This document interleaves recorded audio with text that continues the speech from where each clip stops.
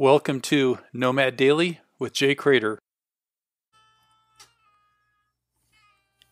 Tequila with lime juice on the rocks.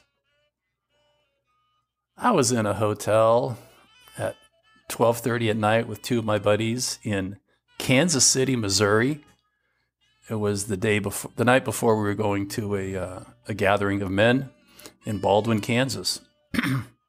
And my buddy said, try this.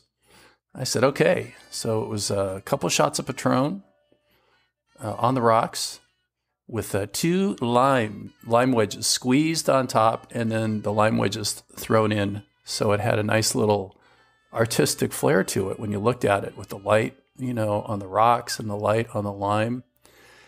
And it was ethereal. I loved it. It was fantastic. And that's my drink now, wherever I can get it. Patron, a couple shots of Patron on ice with a little bit of lime juice squeezed in, and then those limes dropped in there and it all kind of stirred around. Try it. It doesn't have to be Patron, but that seems to really hit me in a nice way.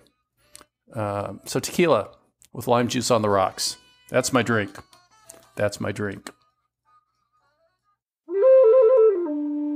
For more information and bonus content, visit nomadj.com.